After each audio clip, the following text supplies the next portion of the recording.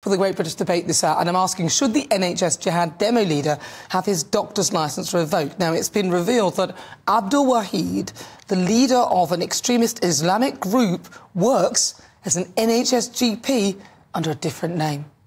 Now, the patients of Dr Wahid Asif Shaida in Harrow have expressed shock at their GP's supposed double life. The group he leads sparked outrage last weekend when members chanted jihad during a rally outside the Egyptian and Turkish embassies in London, and they called for Muslim armies to attack Israel.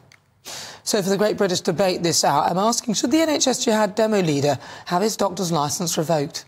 Well, to discuss this, I'm joined by political commentator Peter Spence and cultural historian of the University of Leeds, Dr Philip Kisley, and former Labour MP Stephen Pound.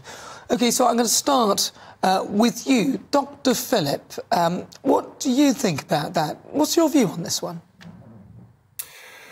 Well, bearing in mind what's just happened over the last 3 weeks since the pogrom on the 7th of October, it's absolutely outrageous that a Jihadi GP should be allowed to work in the NHS. I mean, if you just think about it, you know, he's calling for blood at weekends, and then Monday through Friday, he's expected to care for Jewish patients, but not only Jewish patients, women and gay patients as well. For me, it has a greater resonance because I'm not only thinking about the very clear and present danger he represents to patients, and particular patients at that. I'm also thinking about really the infiltration of a kind of hardline, authoritarian, anti-British kind of view of the world that has taken hold in the institutions, particularly the universities, but also the media as well, over the last over the last 10 years or so. So for me, he's representative, just to finish the point, he's representative of all of those things. And he's a very, very worrying figure. I mean, he's using a false name and he's calling for the death of Jews. Yeah, well, although some people interpret jihad as something else, I mean, it doesn't necessarily interpret it as that. Let's go to Peter Spence, a political commentator. Peter. Yes, indeed. It's a very valid point you make, Nana, that indeed jihad doesn't actually mean two things. It means go to war, it means cleanse your soul. And I mean, it is perfectly within the bounds of possibility. It seems to me that the General Medical Council will have this story drawn to their attention, and it's perfectly possible they will act in whatever way they think fit. I'm sure they would. At the same time, I think it's also quite likely on the back of this story that the practice where this particular doctor works and has worked for many years will feel the need to contact their patients, probably by email, I'd guess, and explain the situation and maybe give his side of the argument. But the Daily Mail has used also loaded language about what is an incredibly complex and layered set of pain that's engulfed so much of the Middle East, notably the Israelis and indeed the Palestinians. And they have painted, to my eye, a crudely and gratuitously oversimplistic picture of what is actually going on, for which reason I would argue they've done a hatchet job on this guy, and I don't buy it. Well, no, the Daily Mail are not here to defend themselves, and I don't think that's fair comment, is it? Because let's bear in mind, they are... No, but that's not fair comment. First of all, they're not here to defend themselves, that's the first thing. But secondly, if he is a doctor and he is calling for jihad, which has a double meaning, but he's also changed his name, let's not forget, that's the essence of this conversation here. And even when you tell that story, that doesn't sound good. So I don't think that's the Daily Mail doing a hatchet job. I think this is somebody who's moonlighting in a very unsavoury manner. Stephen Pound. I wouldn't want him anywhere near me with a hypodermic needle, I can tell you that for a kick-off. Look, the reality is he's a wrong 'un. He's actually using a false name, therefore, as a self-employed person, because don't forget, GPs don't work for the NHS. GPs work for themselves. You know, that right back to 1948, they were completely separate. So, you know, the NHS can't boot him out, much as I think, you know, we should. However, the General Medical Council can look at his licence to practice, and I think the fact that he's been using a false name, that actually flags up a real problem anyway. But what I'd like to give this so-and-so a taste of his own medicine.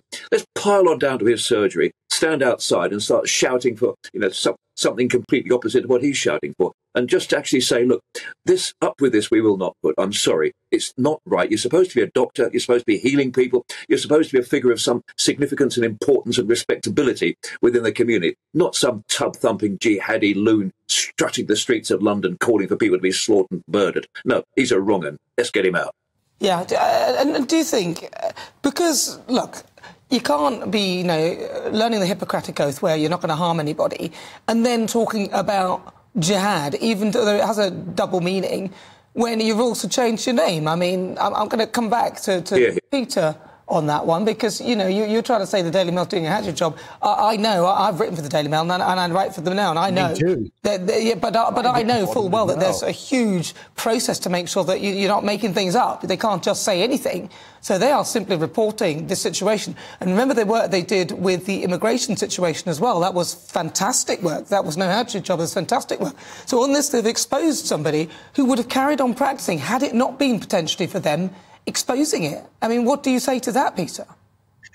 Well, I mean, I too worked for the Daily Mail. I cut my teeth there in Fleet Street when it actually was Fleet Street, believe it or not. So I'm very conversant with the techniques of journalism, which is, it's not that you make things up, but you make choices about which bits you put in and which bits you leave out. Yeah, but let's stay with the nuance of words. No, let's stay with the point here. You can't blame them. They are not culpable for this. This is somebody who has changed their name and using a different name whilst they practice as a doctor, and have been found to be on a pro-Palestine march calling for jihad. That's what they've exposed. I'm glad they've done that. Yeah. Oh, yeah. I mean, look, like I say, I think it's very likely this matter will come to the attention of the General Medical Council, and they might take whatever they regard to be I'm sure they will take whatever they regard to be the appropriate sanctions. I just say again, and with some emphasis, do not rush to judgment. Don't rush to judgment. I don't think there's much to judge. Dr. Philip Kisley, what do you think?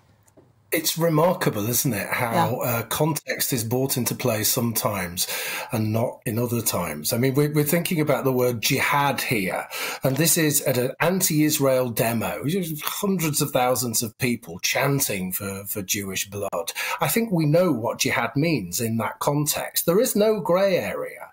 But when it comes to, I'm really interested to know what people thought about the actual pogrom on the 7th, when young children were raped and murdered, when old people were exactly the same, raped and murdered, where bodies were desecrated and spat on.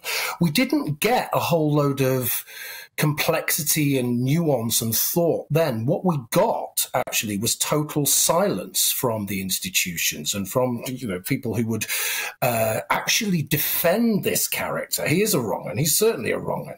Actually defend this character. People just wait until all of that slightly goes away, and then they start defending the indefensible. And really, it's unbelievable to listen to, that you would actually think that, we need to stop and think here before someone who's using a false name is calling for jihad on the streets of London. We need to stop and think before he should stop practicing. That's absolute nonsense. Of course we don't. We don't need to stop and think.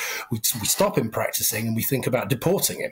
Well, yeah, if he can be deported, but also, I mean, there was anti-Semitic. I think there was anti-Semitic stuff on social media as well. So I think that there's more complexity to the story. So it's not as it's not as cut dry as it sounds as well. There's a lot more going on with that doctor as well. So let me come to you each then. So Stephen Pound, what do you think then? Should he have his license? No, I'm not going to email in to say I love you, but I do respect you, and I think you're absolutely right to pick up on the Hippocratic Oath.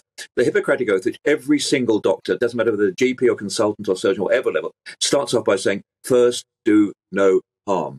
Yeah. This man has done harm. So let's get shot of him. Yeah, get shot of him. He should not be. He should not be practicing as a GP, practicing on the public with public money. Peter Spencer, should he stay as a doctor? The organisation that he heads purports to be non-violent. Therefore, it is oversimplistic to call them. I only say it purports to be. I didn't say it is, but that's what it claims to be. And that's the problem here. So you'd let him carry on practicing? Yes or no? Because I've got to move on. You'd let him carry on practicing? Yes or no? Until the GMC chuck him out. Yeah, until they chuck him out. So I wouldn't go and see him. Dr. Philip, yes or no?